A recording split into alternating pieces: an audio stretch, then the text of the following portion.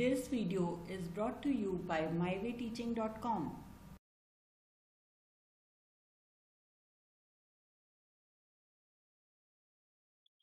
In this part, we are going to study ideal gas equation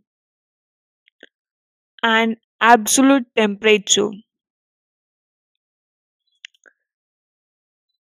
Liquid in glass thermometers show different readings for temperatures other than the fixed points because of different expansion properties. Okay, in the thermometer that we use more oftenly, it shows different readings for the temperatures which are other than those fixed points because of differing expansion properties. A thermometer that uses a gas, however, gives the same readings regardless of which gas is used.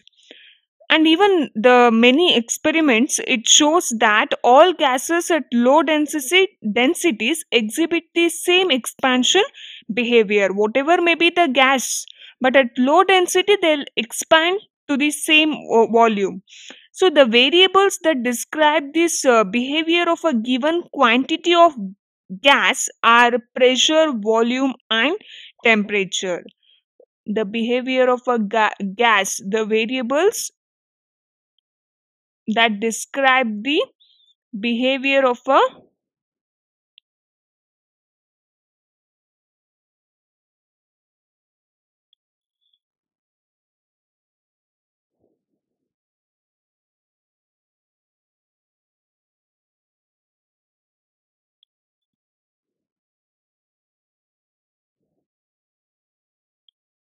behavior of gas are the most three important variables.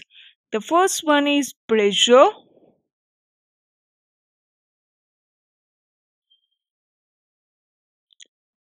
temperature,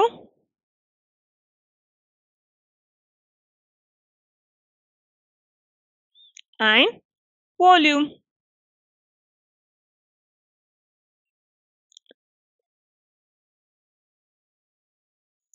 So where T is equal to T plus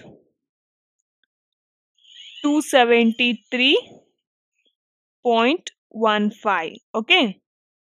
So here T is the temperature in degrees Celsius. Okay.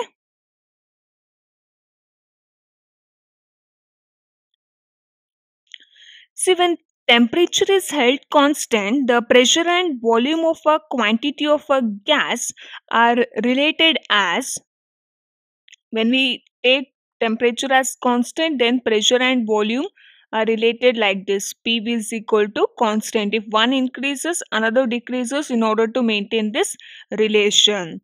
So this relationship is known as Boyle's law. So this relationship itself is known as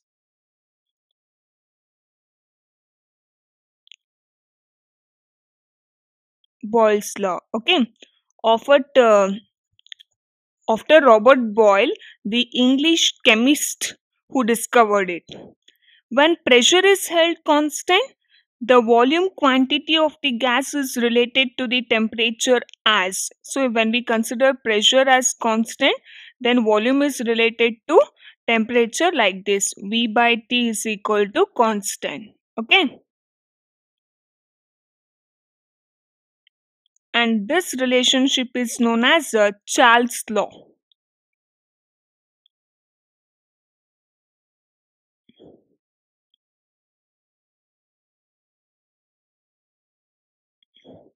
After the French scientist Jacques Charles.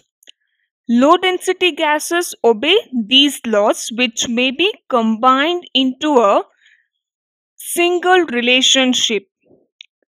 See here, PV is equal to constant and V by T is equal to constant for a given quantity of gas. Then PV by T should also be a constant, isn't it? From these two laws, one thing what we get is PV by T is also equal to constant.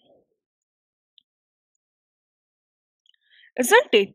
So this relationship is known as ideal gas law. This relationship itself is known as ideal gas law.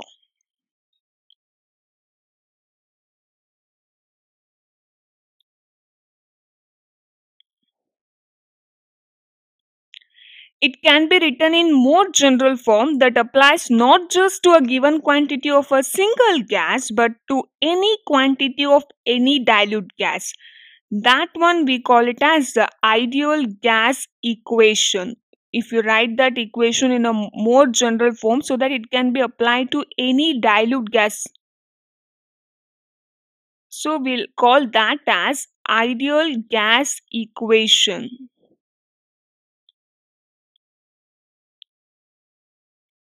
Okay, so we write it as PV by T is equal to mu R, or in other words we can write it as PV is equal to mu R T. So where mu is the number of moles in the sample of gas. Mu is number of moles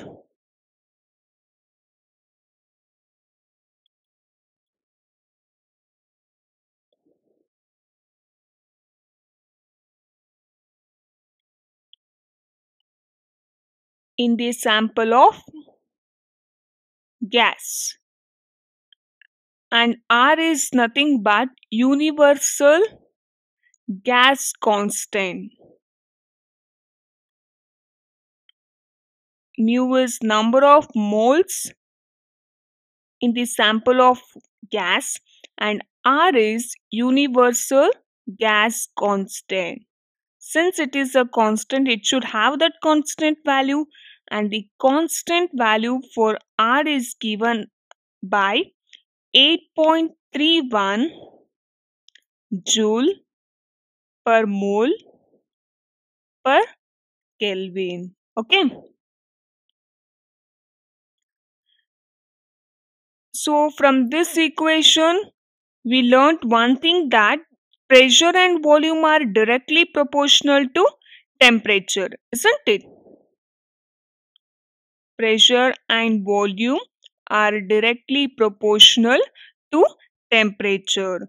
And this relationship allows a gas to be used to measure temperature in a constant volume gas thermometer. Holding the volume of a gas constant, it gives, if you hold volume as of the gas constant, then it gives pressure directly proportional to temperature. Thus, with constant volume gas thermometer, temperature is read in terms of pressure.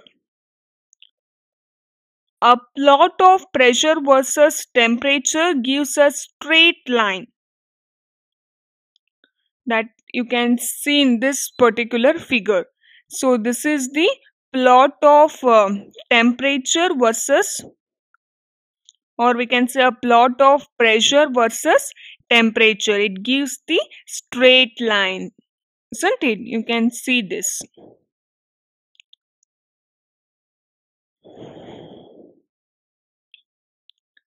See, measurements of real gases deviate from the values which are predicted by the ideal gas law at low temperature. But the relationship is linear over a large temperature range. So after that, it will deviate from that ideal gas law. And it looks as though the pressure might reach zero with the decreasing temperature if the gas continued to be a gas. So that absolute minimum temperature for an ideal gas, therefore it is inferred by extrapolating the straight line to the axis, as you can see in this figure. It is extrapolated with the use of a straight line to the axis, and that temperature is found to be minus 273.15 degree Celsius, and it is designated as absolute zero. You can see in this figure minus 273 degrees Celsius, and it is designated as absolute zero. Okay, and this absolute zero is the foundation of Kelvin temperature scale or absolute scale temperature, which is named after the British scientist, that is Lord Kelvin. So this minus 273.15 degrees Celsius is taken as 0 point on the Kelvin scale. So that is 0 Kelvin.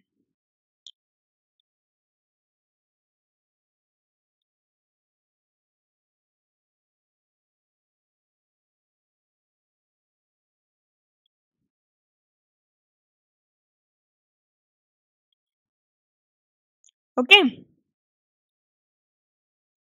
The size of the unit for Kelvin temperature is same as Celsius degree. So temperature on these scales are related by the equation that we already know.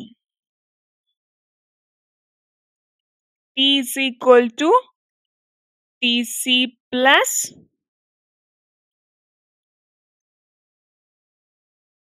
273 plus 15, where this Tc is temperature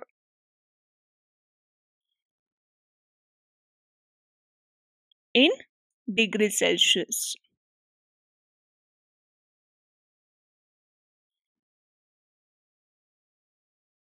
Isn't it? So these two are related with this equation. You can see in this figure the comparison of the Kelvin, Celsius and Fahrenheit temperature scales. Absolute zero, in Kelvin scale it is 0 Kelvin, and in this degree Celsius, that is minus 273.15 degrees Celsius. In the Fahrenheit scale, it is minus 459.69 degrees Celsius.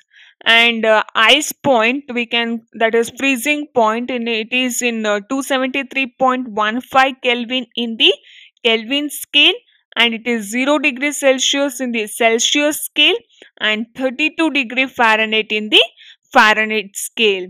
And the boiling point, or we can call it as stream point, that is given by 373.15 Kelvin in the Kelvin scale, 100 degrees Celsius in the Celsius scale, and in Fahrenheit scale it is given by 212, that means 212 degree Fahrenheit. So this is the comparison for three different scales that we use for the measurement of temperature. Okay. In the next part, we are going to study about the thermal expansion. So how the, what we can say, the matter reacts to the increase in temperature.